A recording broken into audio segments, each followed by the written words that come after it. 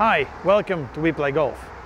Today I'm going to show you how you can train in the winter your takeaway with your driver. And that means you don't have to take it away, it's how you start your backswing.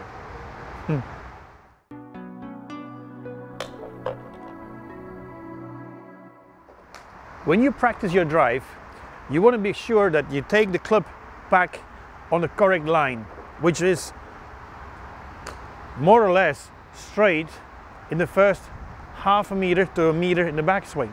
So what I just did is I put one ball on a tee and another one on a tee about 70 centimeters away from the other one.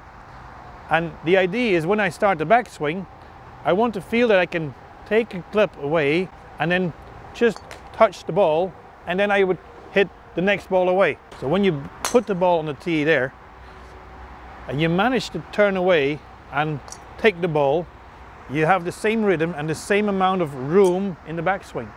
That means that the club is taken away on the correct line. As you swing down back to the ball, you might still have that tee in line. You can see that line to bring the club back on the same line. So eventually you address the club to the ball, make 3/4 backswing, hit the ball in the backswing slightly away on the line and come back over the same line. This is how we do it. I address the club.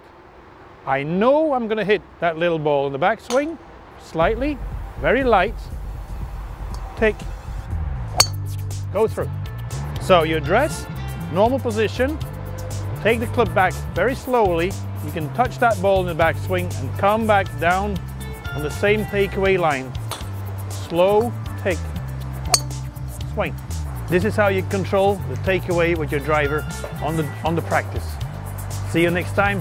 Hope you enjoyed it. So if you train your driver during the winter, taking one ball on the tee, nicely set up, one ball outside my right foot, I know I'm going to touch this one in the backswing and then swing free through the ball. One, take, through.